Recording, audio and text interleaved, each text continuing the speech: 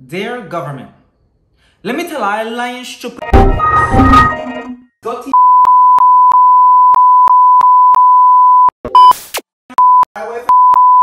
ugly old.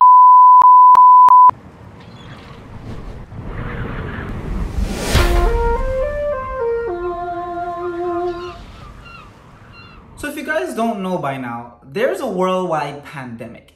The whole entire world has shut down. People have lost their jobs, and even if they haven't lost their jobs, their paychecks have probably been cut. Businesses have been shut down. People aren't making any money. Here is an accurate representation of my bank account before COVID-19.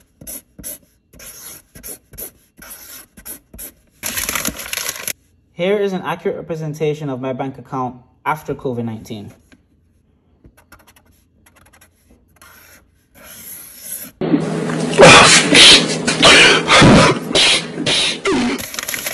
Now, I live in the British Virgin Islands, where the minimum wage is a lovely low number of $6 an hour.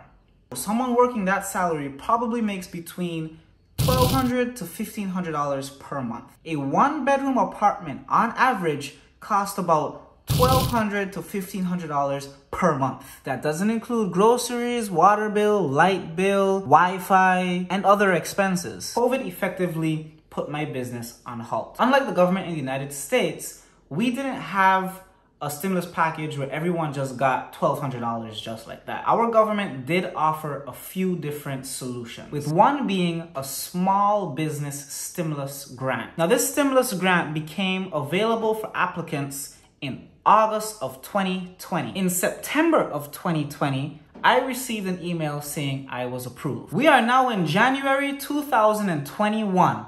Why haven't I gotten my stimulus check yet? And trust me, I'm not the only one. I know a lot of people who are complaining about the same exact thing. Oh, don't worry, your check will be printed very soon. Bruh, soon was 4 months ago. Well, if one of broke, just say so, no? But don't make me feel bad for begging you for money that is mine. Now, if you're watching this video and you don't work for the government, you can still help me out. I'm not asking for your money. Just hit subscribe, turn on the notification bell, hit like, and leave me a comment. Matter of fact, leave me a prayer in your comment, please. And for all you people that are bashing and be like, oh, well, there's probably hundreds of thousands of people that are waiting on checks, and there's probably so many checks to be printed, and your turn just hasn't reached yet. Literally less than 2,000 people applied for this checks. This is an estimate of the BVI population before COVID-19. At approximately 30,000. I don't know why I wrote it like that.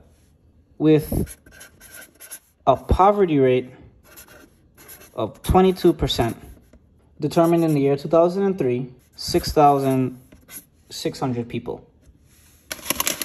This is an estimate of the population of the BVI after COVID-19.